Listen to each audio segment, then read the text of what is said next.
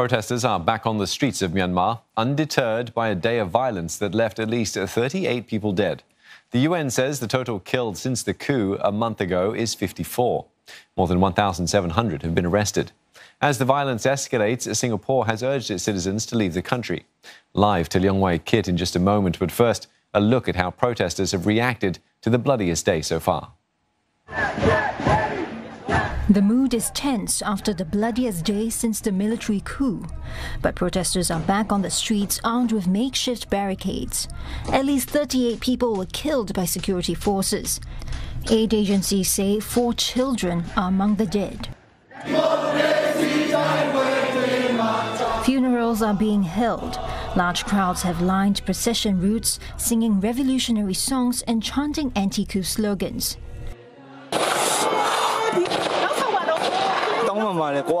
Footage has emerged of the violence the day before, showing security forces firing into crowds with little warning. The streets are filled with smoke bombs and tear gas.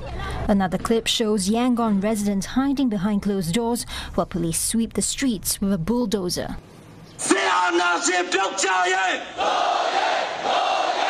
The UN has warned the military that it's likely to face strong measures in response to the escalating violence. When I also warned they will go in an isolation, the answer was we have to learn to walk with only few friends. We are used to sanctions and we survived those sanction time in the past. Allies like China are also urging caution.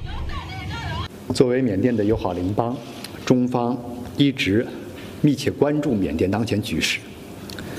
呼吁各方保持克制。 Ousted leader Aung San Suu Kyi's National League for Democracy party says it will fly flags and half-mast to commemorate the dead. Young Waikit joins us for more. Waikit, growing concerns about escalating violence and Singapore now advising its citizens to leave the country.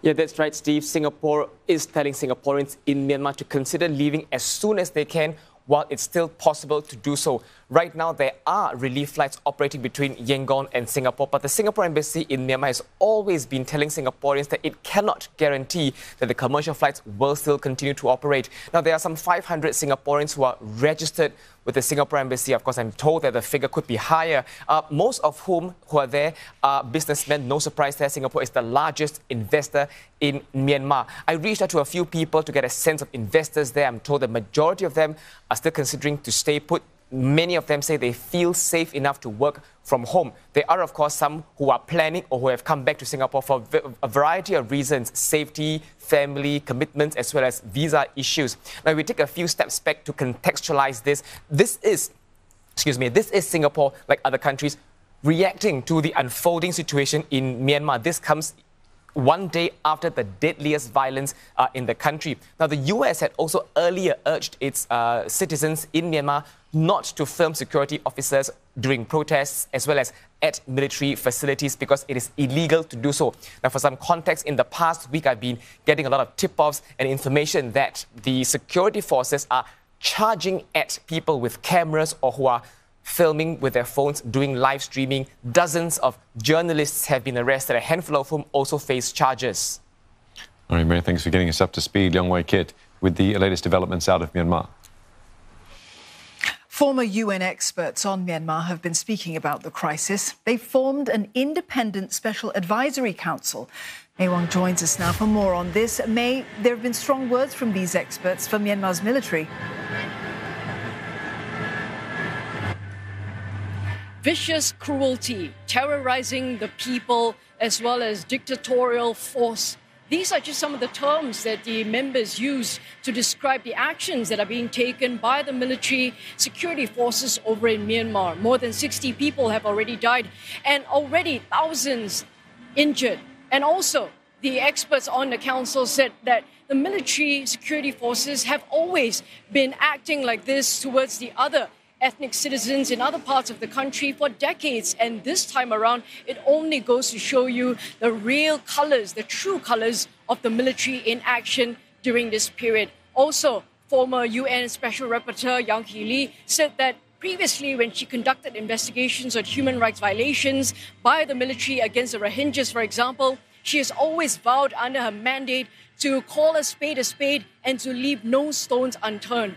This time around, as a member of the Special Advisory Council, she says that she will continue to do all of that and to call out the military on its actions. Earlier in a virtual press conference, she also pretty much summed up what many in the international community are describing the military leaders.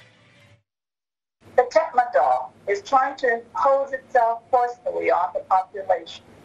Let me be clear, there can be no recognition of this military junta as a legitimate government. What we are seeing now in Myanmar is definitely crimes against humanity, committed by the military and security forces against its own people.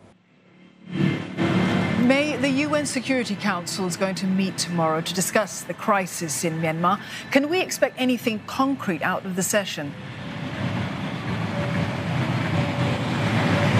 Unfortunately, the answer will likely be no, given the fact that Russia and China, both permanent members on the Security Council, have been consistently and traditionally voting against taking any actions against the Myanmar military. And also the fact that there are calls to really change the system now, to revamp the system. Yang He-li, for example, said that she's been a harsh critic of the UN Security Council for the lack of action being taken by them. And so she says this is a great opportunity right now to tweak the system and to modernize the system in order to take care of such violations down the road. More importantly as well, one of the other members, Chris Sidoti, actually mentioned that this Security Council meeting will be a test for China. If China wants to be seen as being believable, if China wants to be treated and also taken seriously in the global power play, then they must take the right actions in order to show through their votes that they are serious about achieving peace and stability in Myanmar by doing